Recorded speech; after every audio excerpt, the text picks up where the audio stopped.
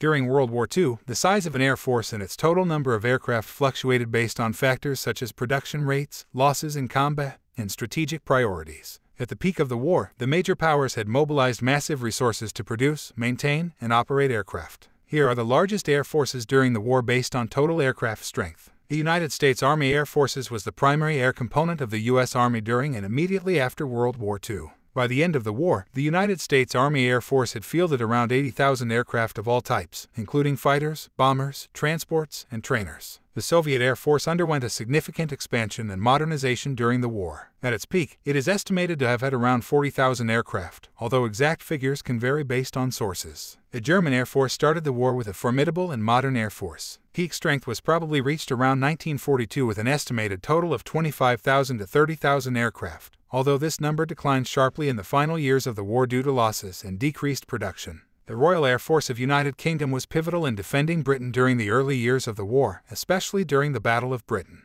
Its peak strength during the war is estimated to be around 20,000 aircraft. Imperial Japanese Army and Navy Air Services, both branches of the Japanese military, operated significant air components. Combined, they might have had a peak strength of around 10,000 to 15,000 aircraft during the war, but like Germany, their capability was severely diminished by the end of the conflict due to losses and reduced production.